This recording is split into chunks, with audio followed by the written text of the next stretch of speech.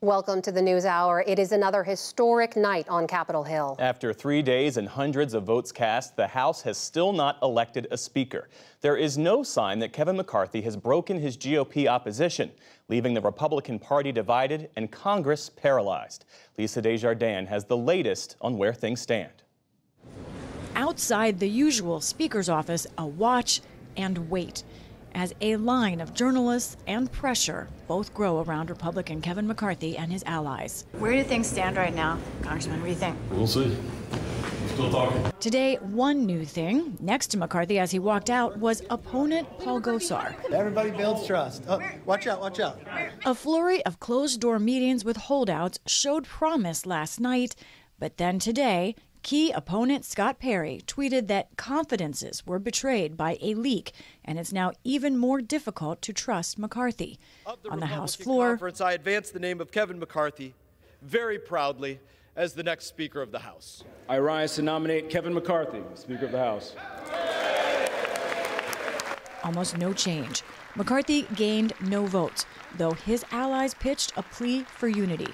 The American people have told us by putting a Republican majority here that they want Republicans to lead, and they want a government that works and doesn't embarrass them, and we are failing on both missions. That must change today. There was something different. Florida's Matt Gaetz added a new name for Speaker. Donald John Trump. The former president received just that one vote. But that was more than McCarthy gained, as a small, fervent Republican rebellion gave no ground. I will never vote for Kevin McCarthy. I am a no on Kevin. The stalemate is rare, but not unprecedented. In the lead up to the Civil War, the House twice had so much trouble choosing a speaker, it lowered the threshold to a mere plurality, not a majority. The most recent speaker stalemate was in 1923, when it took 9 ballots. Our situation is most analogous to 1923, when you really just have two parties and it's a dispute within one party. Georgetown University's Matthew Glassman, a congressional rules expert, bristles at the suggestion that a yet-to-be-formed Congress represents a constitutional crisis. And if they need to work through it for days or weeks, that may not be the greatest policy outcomes, but it's certainly reasonable for us as a republic. The way out of this is a political way. Maybe it's McCarthy, maybe it's someone else. I would not expect McCarthy to get through early next week and still have all 203 of his votes voting for him multiple times a day. Meanwhile, House Democrats have shown a united front in the midst of the Republican division, but they raise a concern about what this all means. We cannot organize our district offices, get our new members doing that critical work of our constituent services, helping serve the people who sent us here on their behalf. The House, divided, still has not managed to stand behind one speaker. And right now, the 10th ballot for Speaker again shows Kevin McCarthy coming up short and no Speaker elected.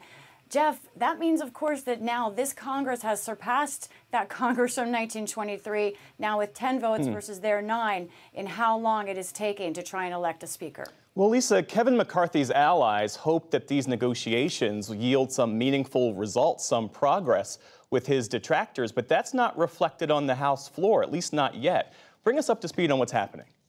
I just jogged up the stairs from the closed-door meeting happening to try and figure this all out. Think of it this way. This is a tale of 2 sessions. First, session number 1, what's going on behind closed doors. And I can report at this moment, that's actually seeming to look better and better for Kevin McCarthy. I spoke to one of his closest allies coming up the stairs. He said he's as optimistic as he ever been. They are putting pen to paper to lay out a series of rules changes that they think will bring on board maybe 6, maybe even a dozen of the holdouts. And some of those holdouts are meeting with them and indicate, yes, they want to get there. So that's the situation behind closed doors. The other session, however, is the session that we're watching on the House floor. And the basic math tells you that they need far more than those holdouts that they think they can get with this potential deal tonight. And it's not clear that they can get them. I think, in fact, there are more never Kevins than there were before. Congress is terrible at math, and I think we still don't quite see the end game here. But one other thing I want to raise, there are some outside factors at play here as well. Groups like, for example, the Club for Growth, which is a conservative fiscal group, they made a deal last night with a conservative PAC associated with Kevin McCarthy. I can show you their press release that came out about this. This is something that is highly unusual, but they wrote, "We have a key agreement in support of Kevin McCarthy." They helped get elected some of the members of this House, the more conservative members. That deal is that McCarthy-aligned super PAC would stay out of some House Republican races. Basically, that would help the more conservative groups. And one other thing I'm hearing from some of these conservative McCarthy allies, Jeff, that's interesting, they say they are getting calls from their constituents that tell them that they don't want Kevin McCarthy. They're getting pressure the other way from their grassroots. That's interesting. As this stalemate persists, as we heard Catherine Clark say in your report, the work of the Congress is on hold, at least in the lower chamber. Members can't be sworn in. They can't do the work of the American people. What options are left for the House moving forward right now? There are very few. One is this idea that somehow Kevin McCarthy flips enough votes. The other is the idea that maybe he makes a deal with Democrats and gives them some better committee assignments. That's not going to work for the Republican base. Another idea, switch to plurality. You know, some of our viewers pointed out I got that wrong last night. It has been done in the past, but that isn't politically very feasible. So really, it's either flip those votes, get Kevin McCarthy elected, or he's got to drop out. And he probably needs to make that happen in the next couple of days, one or the other. All right, Lisa Desjardins covering it all for us. Lisa, thank you. You're welcome.